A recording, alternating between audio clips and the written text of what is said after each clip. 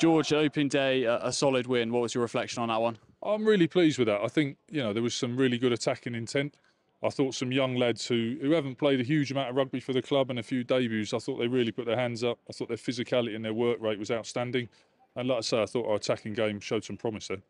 And it was a long summer under not a lot of heat, and then you come out today under a lot of heat, a little bit of pressure. I thought they coped pretty well. Yeah, I thought they did as well. We took a few bangs, probably a few more than you'd like, but so did Nottingham actually. It's the nature of the beast. But the heat was hot today, very, very hot. And I think that adds a little bit of stress, added stress. So, they dug in, they did really well. There'll be loads for us to take away from this on Monday and analyse, and especially for the younger players, pick it apart and learn some good lessons. But again, it always comes down to attitude for us. And I thought the boys worked unbelievably hard, as you say, in seriously hot conditions.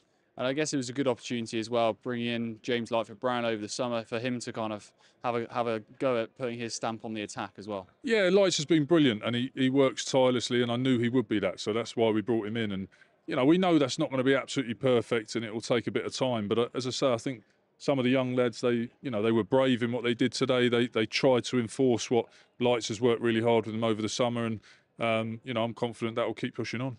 And finally, a shout out to those lads making their debut: Afu, Rory, and Ben Donnell. They all did pretty well. Yeah, they did brilliantly. I mean, look, those guys had a tough turnaround, with London Irish going, and we brought them in, and they're all young, hungry players, and they fitted in really well in terms of character and, again, work ethic. And I think out there today you saw a little bit of what they can do. So very exciting prospects for us. We're very lucky to have them. I think King's Own faithful will have just got a small glimpse of their potential today.